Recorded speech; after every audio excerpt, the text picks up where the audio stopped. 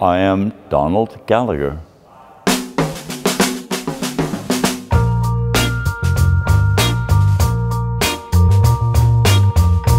I moved to Jersey City in February of 1982, and I'm a decorative painter and a singer and an activist and a radical fairy and probably several other things. We're in Grace Van Vorst Church, like in 2nd and Erie Street in downtown Jersey City. It's an Episcopal church which has, you know, Episcopal church services, but it's also very much a community center which also provides art, music, dance, local political meetings, you name it, homeless, little baby kids, seniors. So yes, cultural, neighborhood, everything that you can think of. Currently I'm painting. All the painting that you see here I did. And, but I'm also, like, I sing in the choir and I decorate like the altar and everything. There was a memorial service today, so I made that nice. And I do some weddings here every now and then. And when I come, I participate. I started recreating what it looked like in 1853 in 1987. When I arrived here, the walls, everything was just painted white. And everything that's not, I did everything else since then.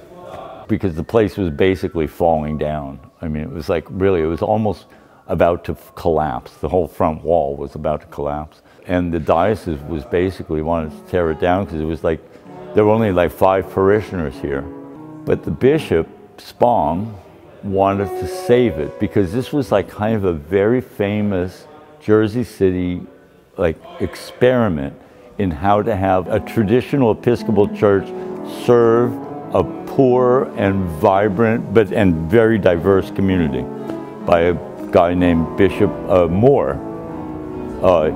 He started here and he completely recreated this whole way to have an Episcopal church in an urban setting.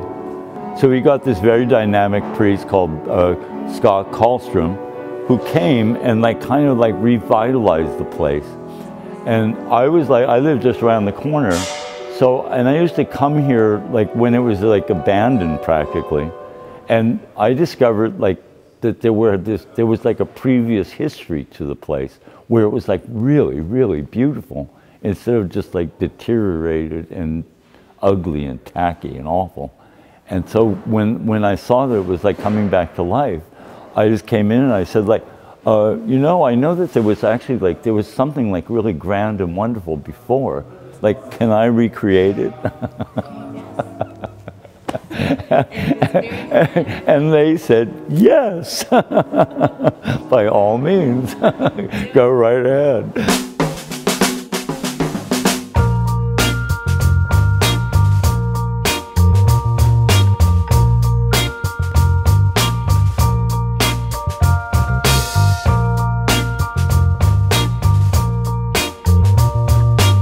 I take a month off and do 6 arches. Okay. And then I take another month off and I do another 6. Or in 2001, after the disaster, I basically, most of my work of decorating houses would be in Brooklyn and in Manhattan. So I had no work and there was no way to get to the city. So I thought, well, what the heck? So I did all the upper windows and all the upper arches and the front wall in 2001.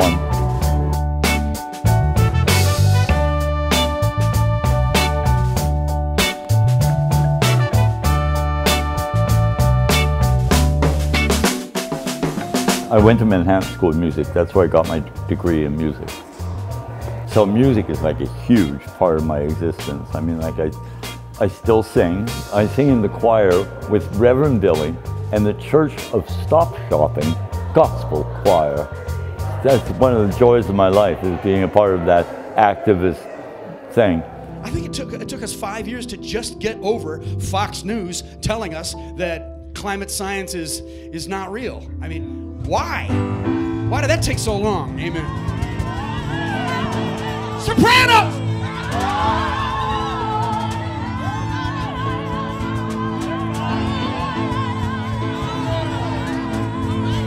Amen, hallelujah.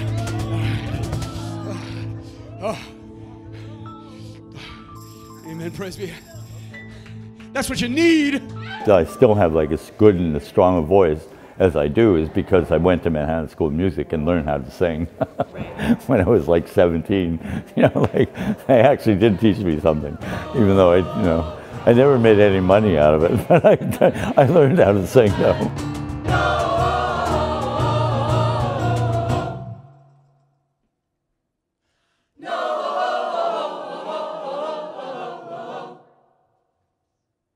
The music scene in Jersey City is amazing to me. It's like seriously beautiful, beautiful young rock and roll bands of every variety. Like, you know, it's like there's pop, there's heavy rock, there's like folk rock, there's just folk, there's like weird, there's weirder, there's totally weird. and there's just like sort of regular and ordinary, you know, like, so it's actually quite extraordinary, the scene down here. That was also like, from like when I first moved here, that was also like one of the parts about like, wow, like who knew? Like I came from like this like cool neighborhood in Brooklyn and found like Jersey City was like way cooler, you know, like the Jersey City gay scene is amazing. Our gay pride, I think, is one of the best gay prides anywhere. And like grooving on Grove and like, you know, Dancing Tony, like the things that he does and that the city supports, like that it's supported by the city is like really extraordinary, because like how many cities would actually do that? Block off like where the PATH train exits and have like a rock and roll concert, you know, like, you know, wow, how cool is that?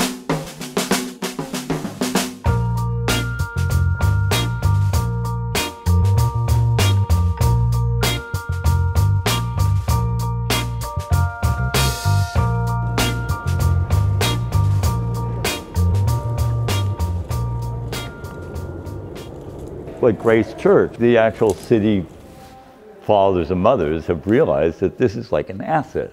It's like something like we should encourage. The same thing with the art. 25 years ago was the anniversary of the first Cathedral Arts, which was like this space would be transformed into a gallery. And it was almost like totally local artists who would show here. At that time, like 25 years ago, there was almost no place where that was happening, where like local artists had a place to show. Now there's like lots of places, but like then there wasn't. So this was like a really good function to like provide for the neighborhood.